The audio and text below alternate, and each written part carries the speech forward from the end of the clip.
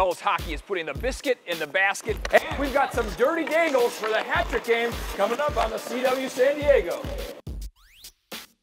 You know, hockey players come from all over the world, many different countries, but we all speak the same language, and it's hockey lingo. It adds to the spirit and the fun of the game, and here's some of our favorites. Gulliver, after all these years of playing hockey, I still have all my chiclets. What do you think? You know, you got the bucket, which is your helmet, right? But before you put it on, you got to make sure the flow is smooth, right? Yeah. Chirping in hockey, it's trash talking. A duster is someone who pretty much just sits on the bench.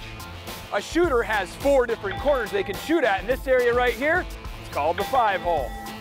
Dirty dangles are flashy stick handling skills or a flashy move. Snipes are well-placed shots right underneath the goalpost. The hat trick is when a player scores 3 goals in one game.